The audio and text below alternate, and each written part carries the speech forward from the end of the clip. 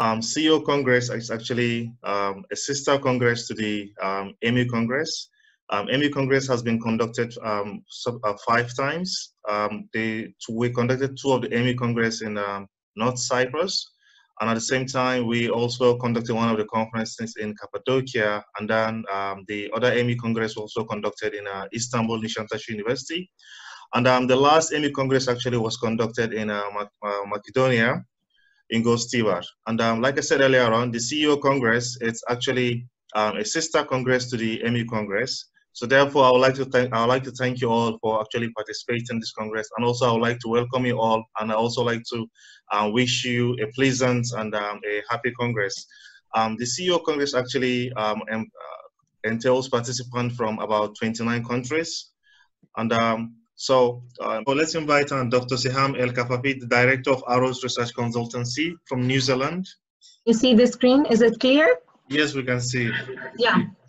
I would like to thank you for this opportunity on the CEO Congress, and I would like to thank the organizers, Professor Himmet, Kareem, all the rest, the moderators of all the sessions, and my esteemed colleagues and participants. Greetings from New Zealand. It is the end of a Friday for us, and good morning or have a good day. Today, I would like to actually share with you, my presentation is going to talk about the work, new trends after COVID-19. And in order to discuss that, I need to explain to you what has been happening here in relation to COVID-19 in New Zealand, and then take it further. So, as we all know, there has been a great technological development, globalization, lots of changes in the technology era that has changed the face of the labor market. And after that came COVID, and the pandemic spread, and it affected millions of people who lost their jobs, and that was another hit for the labor market. As a result, everybody has been thinking of what are our options. We have to be more creative. What is the financial realities that all of us are facing? How are we going to have sustainable jobs in this volatile labor market? As we all know, there are lots of similarities while I've been listening to my other colleagues in different countries. We all went through lockdown. We were one of the countries here in New Zealand that was successful in curbing the effect of COVID-19. But of course, tourism is hit. As you all know, our borders are closed. We are negotiating for ages with Australia to have our little bubble. It's not happening. Today, again, on the news, we heard that Christmas is approaching and they are having new cases of COVID. Our government is still reluctant to open the borders. We can go there. We do not need to be in quarantine, but if anybody goes overseas and comes back, and now we have to pay for our own quarantine. There is a waiting list of 2-3 months. It's about $3,000 for 2 weeks, 14 days in quarantine. So everybody is thinking, if they're going overseas, coming back, how is it gonna affect them? This is from the tourism perspective. If we're going to talk about the social perspective, there's also other repercussions. There's lots of statistics that talks about how the global world has been affected economically, even worse than the depression of the 1930s. If we're going to look specifically in the employment and its effect because of COVID, there has been 26 million in America that filed for unemployment, 59 million lost jobs in Europe. Here in New Zealand, the unemployment has increased from 4% to 6.5%, and also the underutilization percentage is 13.2%, which is the untapped capacity of labor the people who are searching actively for employment, who are willing to get employment as soon as possible. Of course, our government has been giving subsidies to small businesses, or also to all types of businesses, and to people to stay at home because of their health and to take care of them. If we're going to look at the average wage of adults is 20% less than 30 years ago.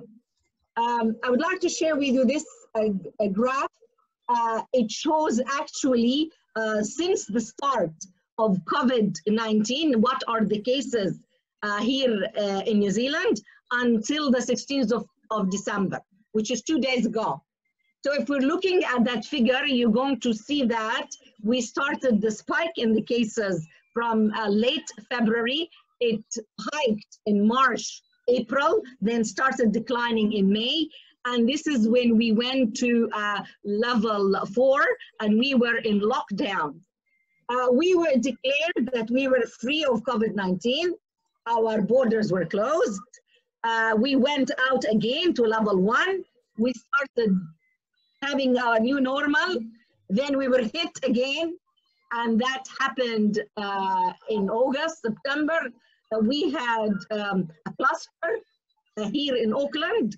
So Auckland went back to lockdown and people were prevented from going in or out Auckland. We contained it again and we are starting out again, as you can see in this graph. So if we're going to look at that figure also, which is the statistics of 2 days ago.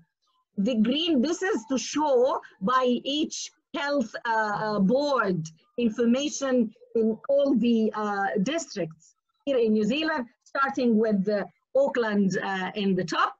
The green color is the recovered COVID-19 cases. The red colors is the deceased. The yellowish orangey color are the ones who are active and they are in quarantine. So those are the exact figures from 2 days ago. The managed isolation and quarantine are 43 cases. The recovered are 2,032. The deceased are 25. The total cases of COVID-19 in New Zealand is 2,100. So if we are going to look at that and the concept of the future of work concept and how it is impacting us, there has been a tendency already before COVID hit us that there is a risk of a high percentage of automation and significance in people requiring new skills for the work. If we are going to look also at the future of jobs, 89% of the US company were planning to use big data. So there is already a movement towards higher usage of technology and automation. And I believe that COVID came and expedited that process. So if we are going to look at the expectations of what are the skills that are required for work, there is a growing demand for certain types of skills while there is a decline for other skills. So for example, the growing skills required is analytical thinking and innovation, active learning and learning strategies, critical thinking, leadership and social influence, system analysis, and so on and so forth. And there is, of course, a decline in manual dexterity, memory. As you all know, we are utilizing all our gadgets. We are using technology in order to help us in lots of our skills that we used to use before. So we're looking at the new normal, the future of work, what is the dimension and what it requires. There are 3 different sectors there, which is the culture of the future of work and how we need to engage and empower our new workers in order to align them with the digital skills. So requiring talent acquisition, talent development, and talent retention. Also, if we're going to look at our working environment and space and the digital assistants, and all organizations have to look into acquiring higher level of technology. And this was one of the challenges that lots of sectors here in New Zealand, as in many parts of the world, encountered because they were not equipped with the right type of technology. If we're looking at the forces there, we need to have a collaboration between the human and the technology. There are two main issues that is impacting, that I'm concentrating on in relation to the new normal, which has been accentuated through COVID-19. So we need to look at. The first one is gender equality, and the second is the future of hiring. If we're going to look at the gender inequality that has been happening before COVID, but it has been accentuated more during COVID. So the economic impact, especially on women, that they are earning less, they are saving less, and they are actually in unpaid jobs. So with people in the lockdown, there has been a tendency that there's no schools, children are at home, so also older people needed care. So there are lots of women who were actually in the health services and lots of unpaid jobs. Also here in New Zealand, we have the Maoris. They have their own culture, their own practices, especially around pregnant women. And that was a big challenge, that the women were not able to reach the care they needed, the health care, the prenatal care, and also because of the lockdown and the domestic violence, they were in abusive relationships and they had to be at home with their own abusive. So that said, it is attracting us that in that new normal, we need to work towards a more sustainable workforce and decreasing general inequality. So that is a good opportunity for us to learn from the lessons that happened in COVID-19 and to utilize that to increase the equality. Also, there is lots of hybrid work systems. There has been flexibility in the work. So they had also fathers who were at home taking care of the kids, sharing the load with women, which is a good example. If we are going to look also at the second issue of future of hiring, the new normal, which is the use of video interviews, the use of technology. Also, when people were laid off, lots of people lost their jobs. There is a tendency to have lots of abundance of talent out there in the market for employers to choose from. And there has been also a requirement for more empathy. As we all know, when you have your CV and there's gaps in it, you're asked, where have you been? What are you doing? Or what happened? So there is a tendency to have more empathy and understanding with the candidates. On the other side of the coin also, organizations and companies need to be more transparent when discussing their financial status and what are the future opportunities for their employees. So as we can see, there has been a lot of rise in the e-hiring with the use of technology, whether interviewing the employees synchronously or asynchronously. And also there has been a tendency to have assessments based on skills. As I mentioned earlier, the need for those new skills, which is also helping in diversity and inclusion of the workforce. There's also an increase in adopting virtual onboarding approaches and new hiring engagement. And also for our leadership and management, it has been done remotely.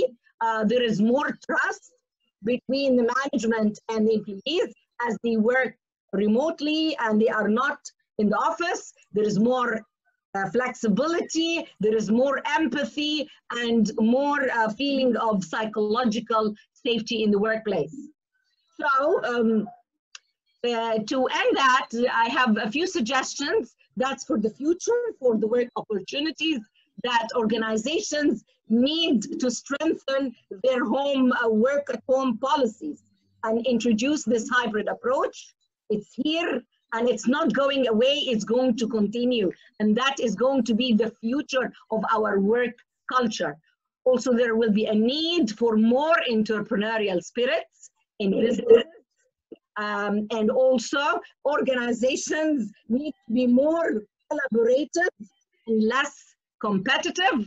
There is a need for streamlining organizational processes and also promoting work culture to cater for the requirements of future work. So there is need for reskilling, upskilling of the employees in order to fill that gap that is existing between the supply and the demand of the workforce skills. On this note, I would like to thank you very much and I wish you all the best in this festive season and a happy new year, bright 2021 for all of us. By the way, I forgot to mention that here in New Zealand, just the government yesterday announced that they have made a deal and paid for 15 million vaccines from 3 different sources. They will start the vaccination for the people in need, the vulnerable, the people working on borders on April 2021, and for the rest of the nation, we're about 4.5 to 5 million here in New Zealand by mid-2021. Thanks again, and wishing you all the best. Okay, thank you very much, Dr. Siham EL-KAFAFİ.